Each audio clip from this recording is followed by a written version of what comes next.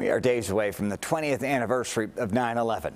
Journalist Carol Marin was in New York City working for 60 Minutes when the jets hit the Twin Towers. Her instincts told her to go there, so she jumped in a cab and headed to Lower Manhattan. CBS 2's Jim Williams talked to Carol Marin today. Jim, she has mixed feelings about sharing her experiences from that day.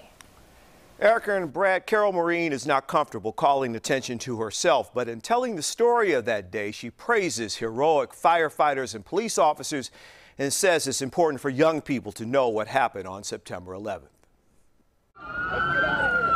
Over these past 2 decades, when the second tower was struck, I headed down to West Street. After many times describing that terrible day, we could see coming at us a ball of flame stories high. Carol Marin wonders, has she talked too much about 9/11? You know, you go through phases where all you do is talk about it, and then there comes a point where you think, you know, it's time to stop. But one of Chicago's most celebrated reporters, now teaching journalism at DePaul University, sees the value in sharing history, one generation to another. I've reconciled it this way.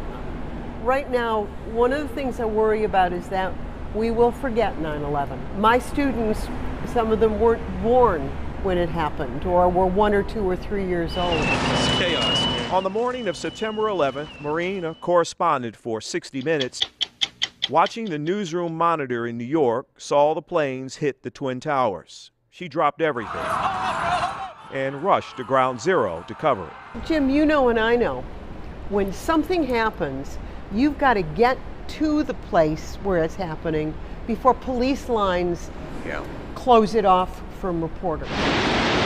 There, as the second tower collapsed, a firefighter rushed to her aid. I fell. He slammed me back up on my feet, told me to take off my shoes, and we ran under the overhang of a granite building down the way, and he covered me, he shielded me with his body. It was only after that I thought what was coming down were parts of desks and sinks and people. A police officer led her to daylight. For days, Carol Marin covered the 9/11 attacks for a national audience. A rain of cinders so thick that you couldn't see this far in front of you and you couldn't breathe. The top floors collapsed down. Carol Marin says some things remain the same over these 2 decades. Up on the other brother. She's grateful to the firefighters and police officers who protected her, and a reporter's job is to tell stories despite the danger. It's why I teach journalism now, because generations need to be taught how to do it. If it happened right now, we'd both go do it again. Right. Right?